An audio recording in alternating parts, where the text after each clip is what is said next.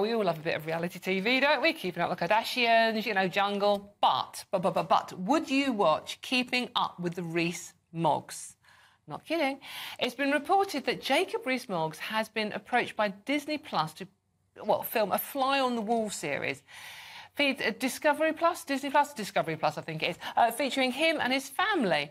Rees-Mogg says he's very flattered and that he is actually thinking about it. So it's like Mogglebox, isn't it? See what I did there? It's clever, isn't it? Anyway, Scarlett and Emma are still here, and they've stopped talking about politicians' nether regions. Yeah, funny. So we're going to now talk about, would you watch Jacob Rees-Mogg? You know, it's sort of like a Kardashians thing, but with the Moggs. How many kids has he got? Six kids. Because the sixth one is called Sixtus or something. In fact, maybe there was a child called Septus? Maybe it's seven. Anyway, they're all his. Sectus. They're all his. Sectus? They're all his and his wife's.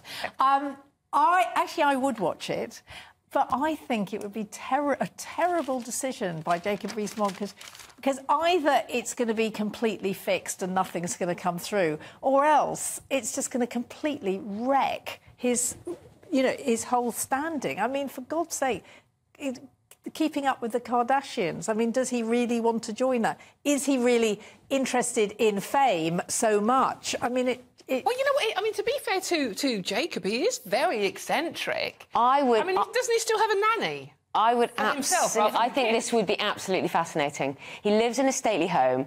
He's actually, he's made a £100 million fortune. He's a very, very clever investment banker. Yeah. He's got 6 children, as you say. He's married to this heiress. He's hilariously kind of formal. He goes out campaigning, and you see his little kind of mini-me, one of the sons, who kind of dresses like a little grown-up, but, you know, those little Dickensian kind of outfits. Little Fauntleroy. Goes out campaigning with Nanny. And I think Nanny was his nanny when he was a little boy. That's weird. I think it would be fascinating. I don't think Jacob will do it. I think he's so polite that he probably said, that's an interesting idea, and isn't ruling it out. But it would be really interesting. I think he's got a wicked sense of humour under there. I don't think he takes himself too seriously, you know. No, as I said, I would watch it, and I'm sure lots and lots of other. And I think it's a very good idea by Discovery TV. But I mean, I think it would break all the election rules, by the way, about broadcasting and what you can and can't say. I'm not sure he could actually do it. We're talking about once he loses his seat, which is highly likely, to the Lib Dems. Apparently, it's Labour. I assumed it was the Lib Dems when I did tell him on air that he was going to lose it because Suella was so ghastly and all the nice people would vote Lib Dem. But apparently, it's Labour. And it's certainly well within the realms of possibility, depending on, what goes down. It was actually reported in the GBNews exclusive poll that, he is one of the big beasts of the Conservative Party, that he's in danger of...